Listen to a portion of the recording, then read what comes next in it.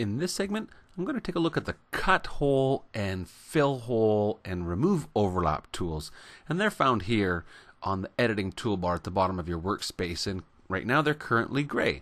And that's because I would need to, first select an object that I wanted to cut a hole from. So as an example, choose my select tool, click on the last object that I had created, which was this green shape with the Florentine fill in it. Now I have the object selected, and I can choose the cut hole tool. Now this is how the cut hole tool works. It tells me down at the bottom, enter point 1 of hole 1. So I'll go ahead and draw a point, 1, 2, 3 points. And when I hit enter, it closes that shape, and that will be a hole. And it's telling me now at the bottom to enter point 1 of hole 2. So if I want to have more than one hole in my object, I could add another hole now. So I'll go ahead and draw a little circle this time. And then when I hit enter, it asks me to draw hole 3. And you can create as many holes as you want. And when you're done creating holes, you need to hit enter again. So 2 times in a row. And it cuts the holes out. So maybe I didn't make that clear. I'll try that again. So for example, I'm going to select this yellow fill. And again, it's got a Florentine stitch spacing, and that doesn't matter. Choose the cut hole tool, draw a hole, 1, 2, 3, 4 points, however many points you want. Hit enter, enter, cuts the hole out. So that's how this whole cut hole tool works. And with that, you're able to remove the center of a hole in any piece of fill. Now, what I'm going to do right now, I'm just going to hit Control A and delete, clean up my workspace, and create some sort of a shape to cut a hole, cut some holes out of. So it really doesn't matter. It could be any kind of shape. Remember, left clicks give you corner points, right click gives you rounded points. When I hit enter, fills the shape in with thread. Simple as that. Now, when I select the shape, that's when the cut hole tool becomes available. And if I go ahead and cut a hole out of that shape, so I'll just go ahead and create myself some sort of a little hole of a triangle, and that's it. I've cut a hole out of it. Now if I go ahead and select the shape, I could use the cut hole tool, or I could use the fill holes tool. And so for example, if I click on the fill holes tool, it fills in that hole, basically takes it away. So if I go ahead and choose cut hole,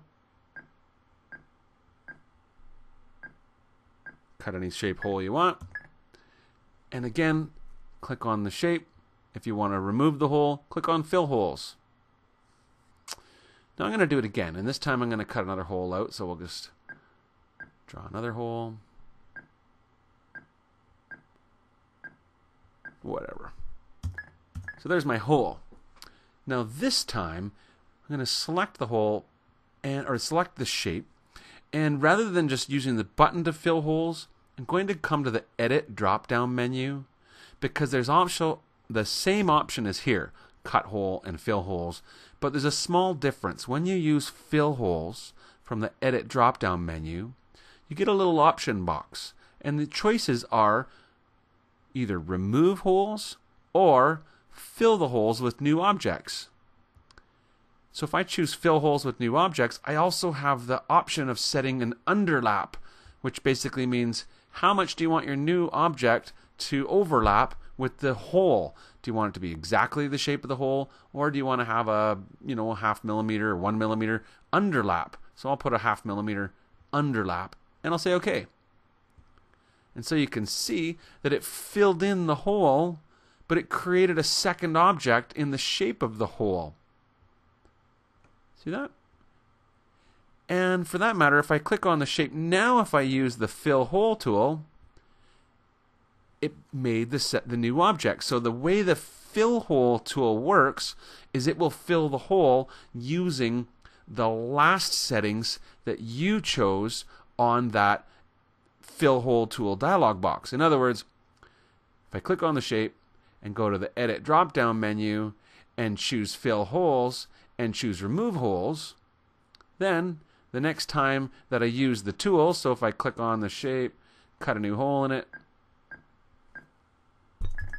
and then select the shape and choose the remove holes tool or the fill holes tool, it will remove them. So it will either remove them or it will add a new shape, a new object in the shape of the hole to fill it. And that's based on the edit drop-down menu for fill holes.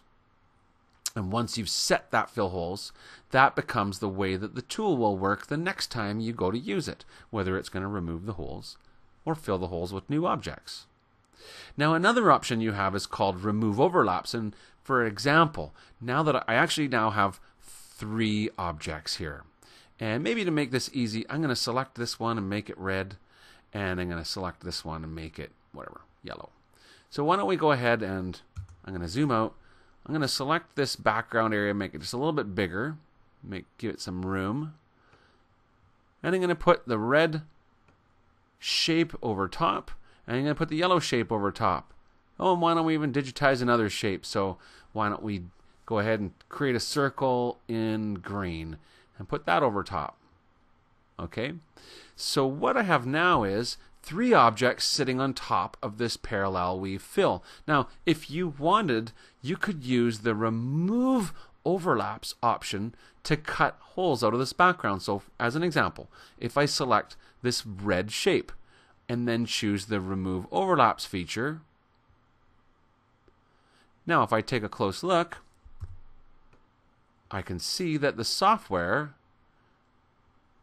whoops, I didn't want to select the options box. The software selected or removed the stitches behind that red shape. It did not remove the stitches behind the yellow shape because I didn't ask it to. I specifically selected the red object and asked it to remove overlaps. So we'll do it with the yellow object. See, right now I have this yellow object selected. And if I choose remove overlaps, it cuts a hole out right behind the yellow shape. Same thing with the green circle. Choose the remove overlaps, and it removes the stitches that are overlapping between those two. So that's going to be very helpful when it comes down to layering your designs together and you have multiple objects together, and you can use that remove overlaps tool to create a void in between the background layer and the top layer. So when you want to remove overlaps, you always select whatever's on top. It's what's on top that you choose, and when you select an object and choose remove overlaps, it removes overlaps for the areas that are underneath that object. So there you have it. I just cut another hole out of this background fill. So that's the tools: cut hole, fill holes, and remove overlaps.